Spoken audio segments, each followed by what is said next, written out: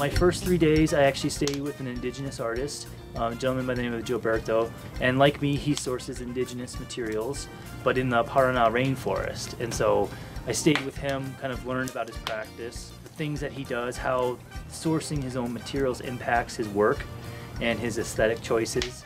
And then we went out into the rainforest to look for rocks and clay that we could turn into glazes. And so it was really a kind of a spiritual connection to talk to somebody who has been doing this for 2 or 3 decades, has a lot of experience, and a very strong connection with the landscape.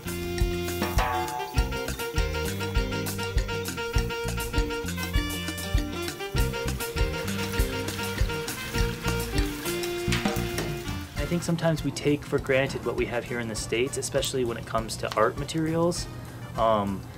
You can get just about anything you want. Clays, glazes, raw materials, it's all at our fingertips. Where there, they don't have that access to materials, so they have to learn how to improvise, and through that improvisation, great things happen.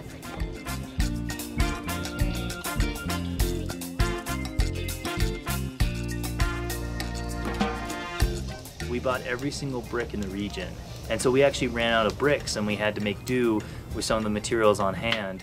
The art center is in the heart of the city, and so they worry about theft. They can't leave tools out, and so equipment is scarce, and a lot of times we found ourselves having to makeshift equipment or infrastructure like the roofing.